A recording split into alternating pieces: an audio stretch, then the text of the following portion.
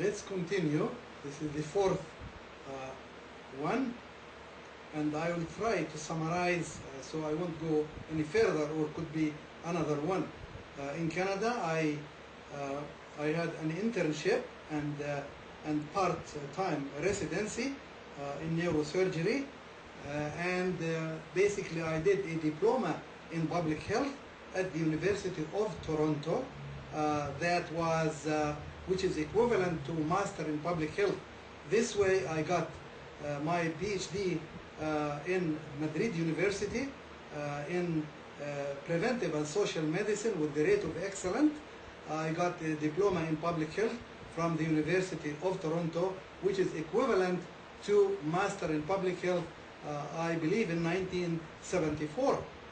In 1974, I came to the United States, to North Dakota, to write exam in called FLEX, Federal National Examination, something like that.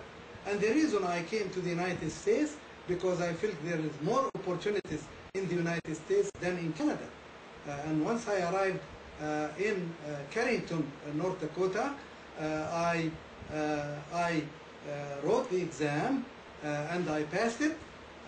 And when that day, I remember, was a frontier day, when people are coming out with their horses, cows and stuff like that.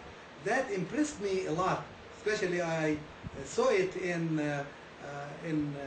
Western movies and so on. So I was so impressed that I decided to stay in Carrington, North Dakota. I stayed for about a year and a half, and then I decided to go and look for a wife. And that when I joined a trade mission headed by the governor at the time was Arthur Link. He went to Jordan. He passed through Egypt. I joined him in Egypt, and he met with Anwar Sadat, though I was not myself involved. And from there we went through Lebanon, when the guerrilla organization, the Palestinians, were really the ones who were running the airport and so on. We stopped there for a short while, and then we went to Jordan.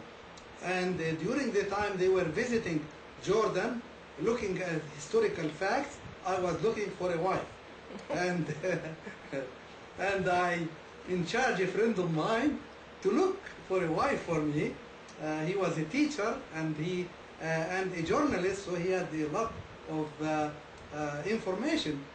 So when I arrived, he told me, well, he have at least 4 or 5 for me to meet. Of course, according to the traditional, you don't go and date and so on, because they will not go out with you. They simply present you as somebody coming from outside, and indirectly he's looking for a wife. He will not tell it that frankly. And after I saw all of them in a matter of days, maybe 2 days, then he asked me what. I said, I love them all. Well, how can I choose? Then I told him, look, I'm not going to choose any. I will go to Syria. I'll go to Syria because I remember there was my teacher. His name is Ali, and he had a daughter, which was later on became my wife. I wanted just to see her, to meet with her. And that's when I went to Der'a. It's called Der'a. It is right on the border between Jordan and Syria. It's only, it's right, the city is maybe about 1 or 2 miles only. And I was there. When I arrived there, then I looked at her. She was really beautiful. She was finishing high school, and I asked for her hand from her father. He died last year, God bless his soul. And when he asked me, just wait a minute, he is going to consult with her. And within 15 minutes, he came back and he said, congratulations, she accepted. And then we shook hands and we read Al-Fatiha, the opening of the Quran, as a sign of respect and so on. And after that, we have to go to the Justice of the Peace. And we wanted to get married in Jordan rather in Syria. And that we went 2 days later to Jordan, and we did what we call it, the formal or the form of marriage, which is basically a consent between both of us with the dowry, how much I will give her a gift, and so on. And her brother, he's the one came with us to give her hand, because that is traditionally either the father or the brother. And we did. However, we were not allowed still to touch each other, because it's though we are married legally, but traditionally we have to have a big wedding, which is going to be done in Syria.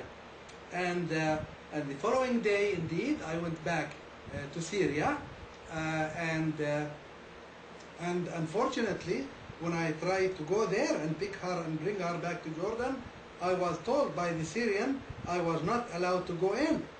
When I asked why, they mentioned because my name was as if I was security to the Syrian government, because was I opposing, because I have some Islamic views against the Ba'ath party, the same party as President Saddam Hussein had, but it's different branch.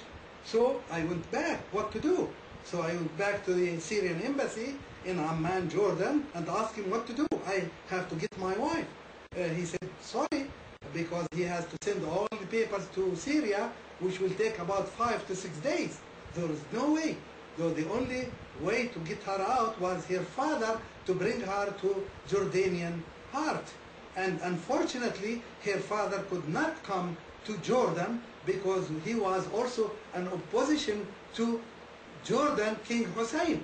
You can see the tremendous trouble among those Arab governments, Arab leaders who are dictators, have dictatorship, they are corrupt. Though the people are basically the same, just like compare like Washington State with Oregon. They are the same people, same culture, same religion, same language, but those corrupt leaders are the ones who are holding power at any kind. And please tell me.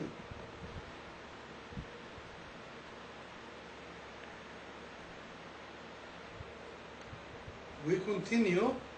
So after her father was unable to bring her in, I came with an official Jordanian government car, and we waited in the outside, which is less than a mile.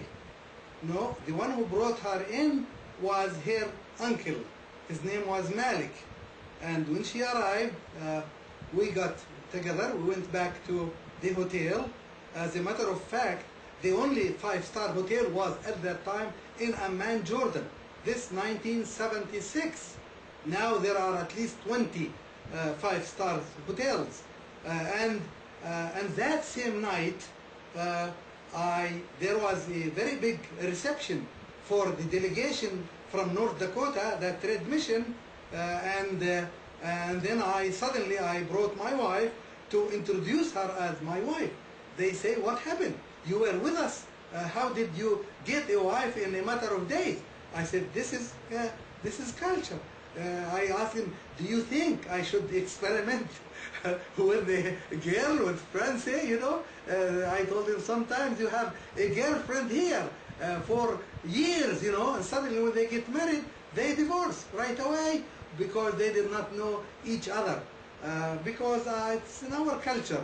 The girl, they do not date, they don't go out, you know, something like that. And for them, freedom is rare to get married. And they are very decent, very good. So I was very happy with my wife,